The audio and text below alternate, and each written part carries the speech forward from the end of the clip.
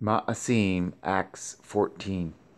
And it came to pass in Iconium that they went both together into the synagogue of the Yahudim, and so spoke, that a great multitude both of the Yahudim and also of the Yavanim believed. But the unbelieving Yahudim stirred up the other nations, and made their minds evil affected against the brethren. Long time therefore abode they, speaking boldly in Yahuwah, which gave testimony unto the word of his grace, and granted signs and wonders to be done by their hands. But the multitude of the city was divided, and part held with the Yahudim, and part with the apostles. And when there was an assault made both of the other nations, and also of the Yahudim with their rulers, to use them despitefully, and to stone them, they were ware of it, and fled unto Lystra and Derbe, cities of Lycaonia, and unto the region that lies round about. And there they preached the Besarah. And there sat a certain man at Lystra, impotent in his feet, being a cripple from his mother's womb, who never had walked. The same heard Paul speak, who steadfastly beholding him, and perceiving that he had belief to be healed, said with a loud voice, Stand upright on your feet. And he leaped and walked. And when the people saw what Paul had done, they lifted up their voices, saying in the speech of Lycaonia, The Elohim are come down to us in the likeness of men. And they called Barnabas Jupiter, and Paul Mercurius, because he was the chief speaker.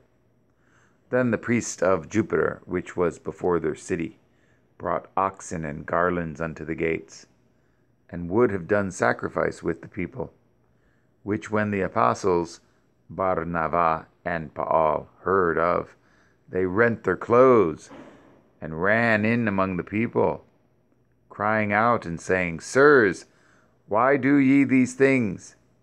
We also are men of like passions with you, and preach unto you that ye should turn from these vanities unto the living Yahuwah, which made heaven and earth and the sea and all things that are therein, who in times past suffered all nations to walk in their own ways.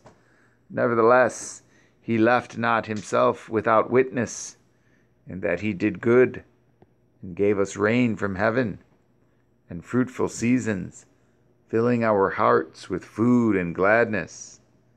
And with these sayings scarce restrained they the people, that they had not done sacrifice unto them. And there came thither certain Yahudim from Antioch and Iconium, who persuaded the people, and, having stoned Paul, drew him out of the city, supposing he had been dead. Howbeit, as the Talmudim stood round about him, he rose up, and came into the city. And the next day he departed with Barnabas to Derbe.